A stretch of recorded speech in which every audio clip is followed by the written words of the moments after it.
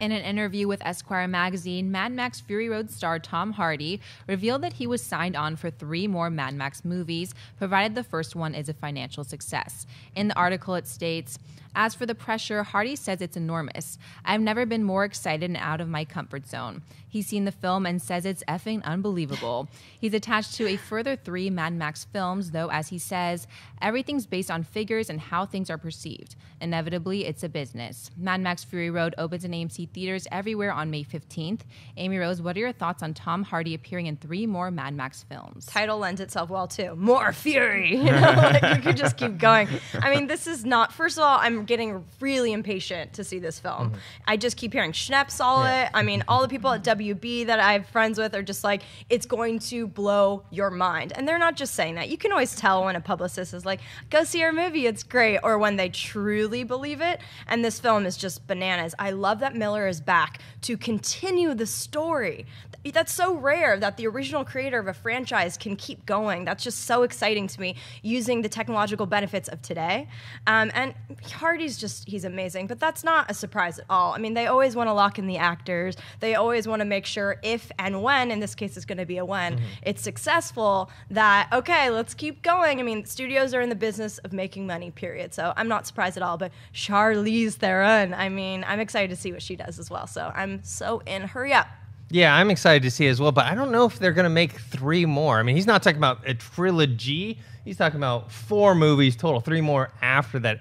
I don't know if Tom Hardy is going to have the same enthusiasm that he does now. I am really looking forward to this movie. I like Mad Max. I loved Road Warrior, and I heard this is in the same spirit as Road Warrior with a lot of...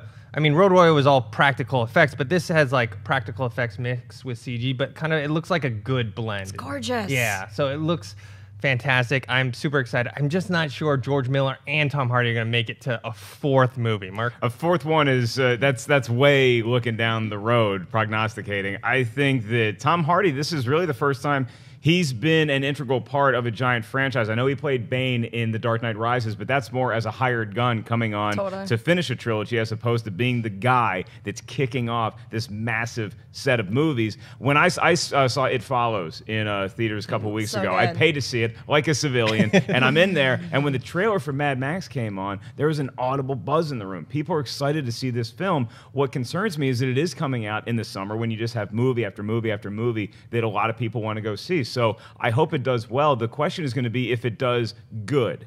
Is it going to warrant a sequel? If it just does okay, if it has a nice weekend, then it continues to make some money, gets good critical reception, do they continue down this road, or are they like, yeah, maybe, I don't know. So he signed on for 3 movies. I think that's more of a precautionary thing than anything else. I don't know, they've had a lot of story discussions as opposed to where are we going to take this once we make the 4th movie, but it's nice to know that he seems locked in to playing this character, because you want some continuity. From everything we've seen so far, it looks like we're all going to want more movies. Should we bet on this one too? Because I think it's going to make a lot of this. I think how much do you think?